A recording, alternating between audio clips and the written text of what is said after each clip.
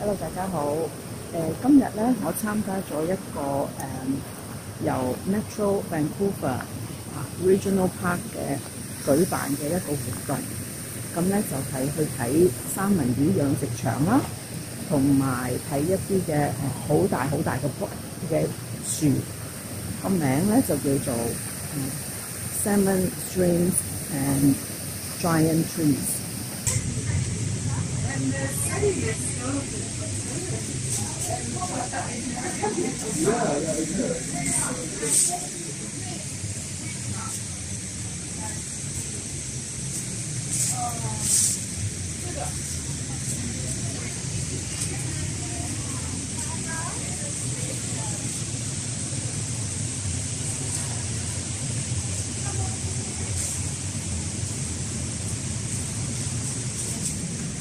今日咧就係一個特別嘅 tour 嚟到三文魚養殖場。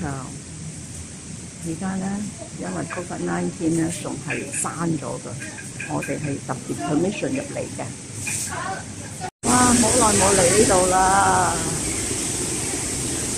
終於入到嚟啦！哇！哇！好大條喎！佢哋可以咧跳高跳到2米㗎，犀利喎！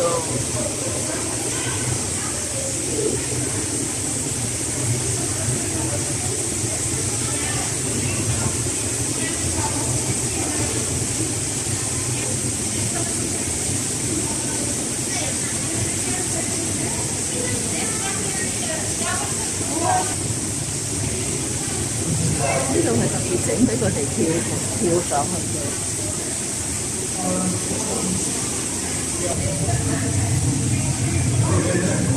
要俾到個跳上去先，要等㗎有時。哇！啲水好猛啊！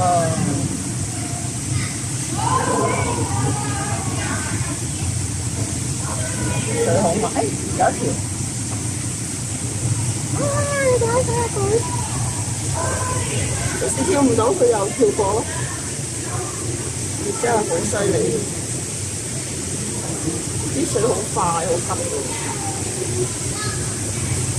跳咗啦，跳咗一條啦，有時衝翻落嚟嘅，好慘。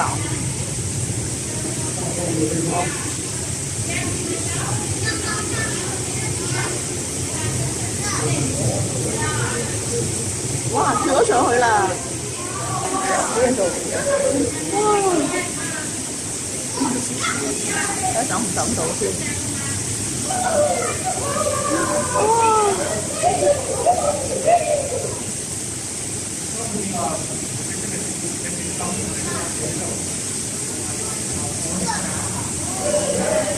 我諗側邊都唔會太過，會唔會好啲咧？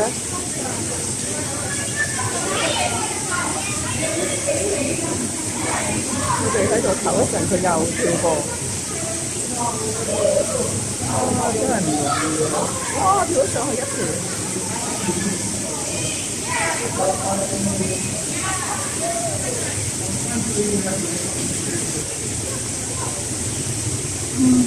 好大條喎！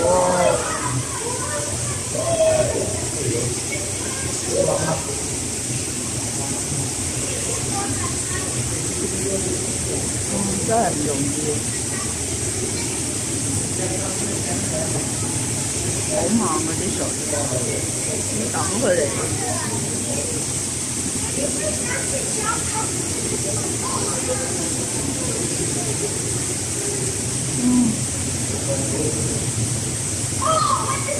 佢哋唔猛咧，佢哋唔跳㗎。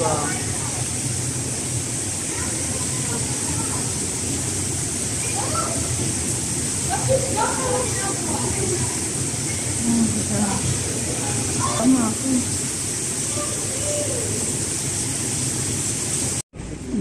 好啦，我哋繼續跟住嗰個 Park Interpreter 去睇呢一個設施啦。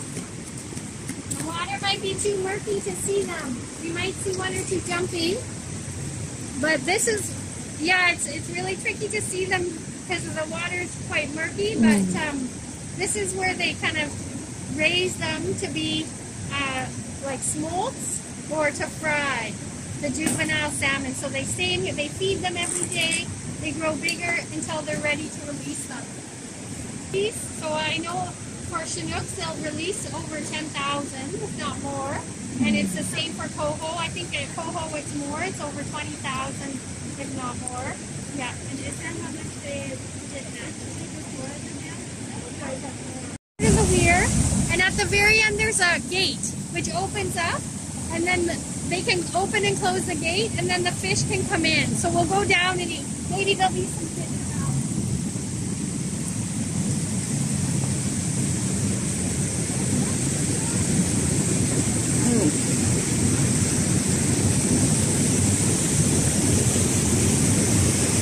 好嘈啊！呢個係佢哋個 waterway， 裏邊全部都係好猛嘅水嚟嘅，好急嘅水。哇！好驚啊！哦，呢度有啲水閘㗎。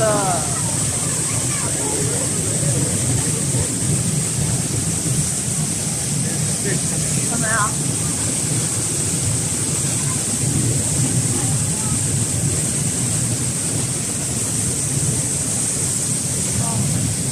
好驚！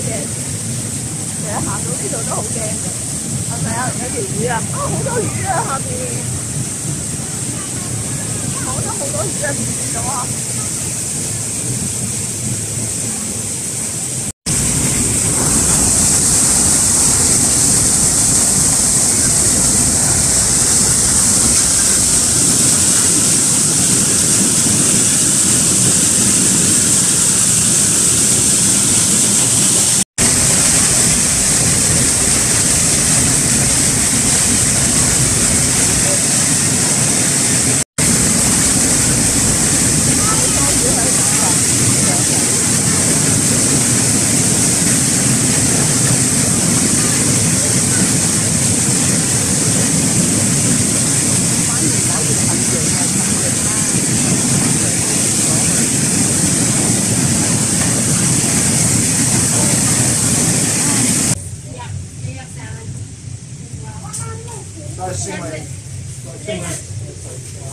？They did the hatchery here, and we can see the reason they did this hatchery for the Yes.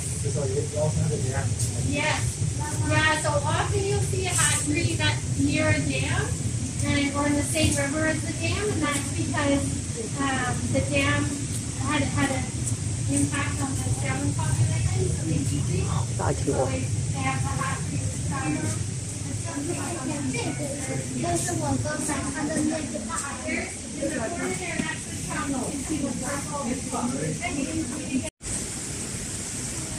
佢而家加咗啲 alarm 啦，係啦，呢一度 Capilano River Regional Park， 我哋好多人喺度釣魚。呢條橋咧就叫做好似叫 Cable Bridge， 叫 Cable Bridge。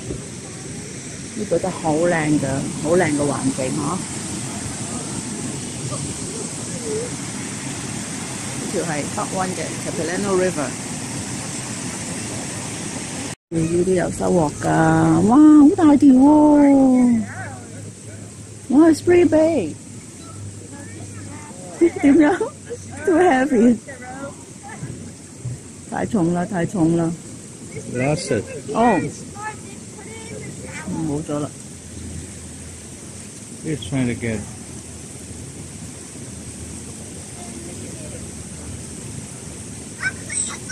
Oh, so many people there. And this is such an interesting view because it cracked from the top and it slid and came right down. It didn't. It stopped here, and we're going to leave it because even trees that have died are so important for the forest.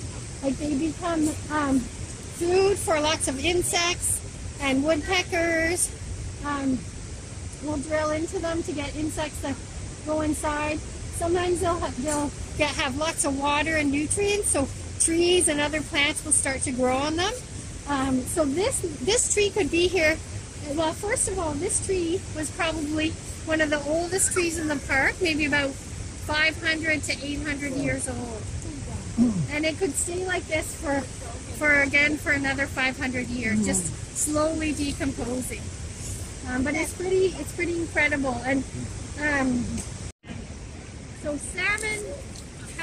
because salmon swim out to the ocean, they pick up nutrients, phosphorus and nitrogen, that there's not a lot of here in the forest. So when they come back up the river to spawn, all sorts of things can happen. Like a bear can catch a salmon, and it might only eat part of the salmon. Bears like the eggs and often the brain because there's more protein.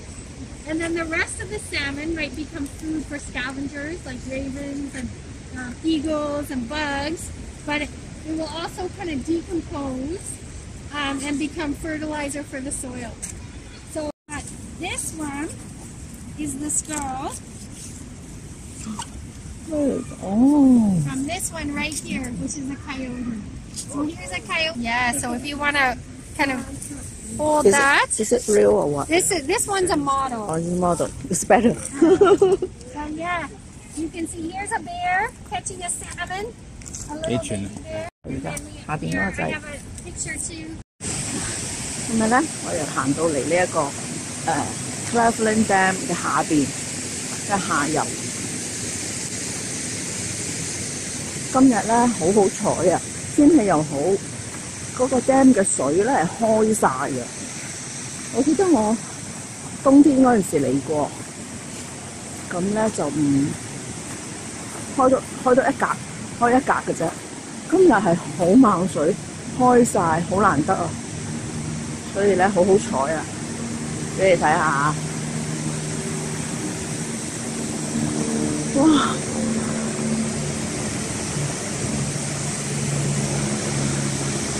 水好慢㗎。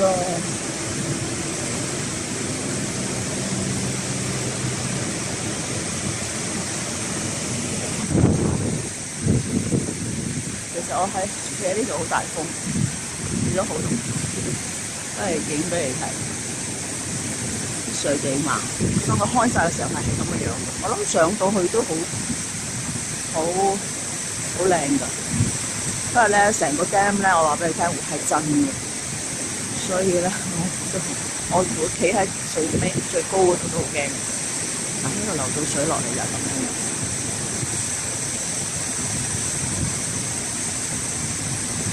我哋而家其實咧啲風吹過嚟都好濕，都好凍。好啦，影一陣好啦，嚟到啦，開晒係咁嘅樣。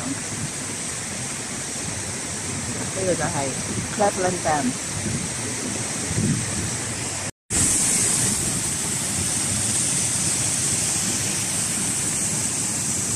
呢個就係頭先參觀嗰個三文魚養殖場啦。